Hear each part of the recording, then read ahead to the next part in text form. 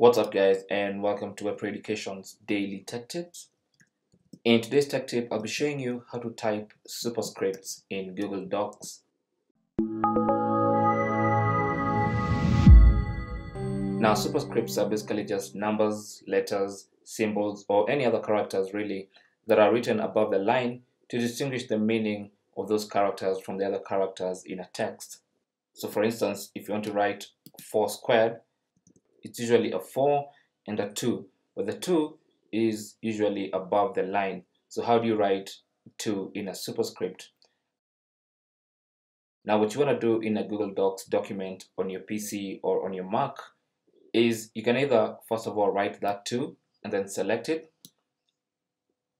and then go to the format options at the top there, click on that, then go to text and then select superscript, and that 2 will be converted into a superscript, and now it looks like actually 4 squared instead of 4 2.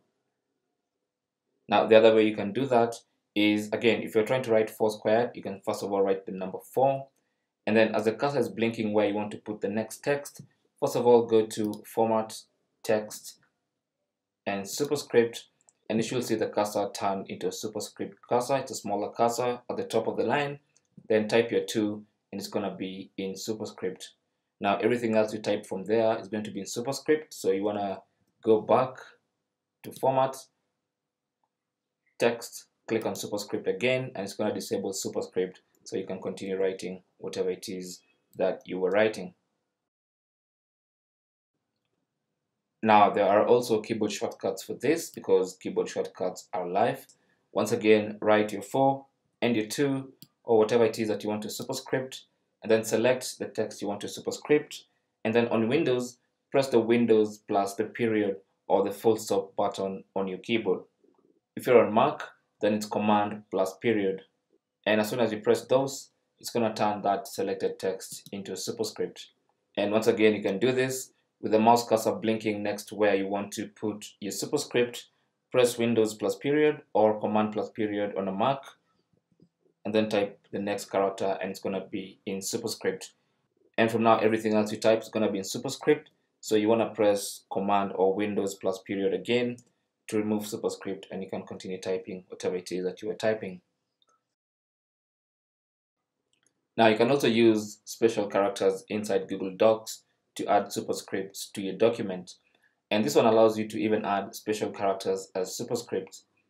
So what you want to do is, with the mouse cursor blinking where you want to add a superscript, simply go to Insert and then go to Special Characters, and then on this Special Characters window, go to this drop down menu on the right, click on it, and then go ahead and select Superscript.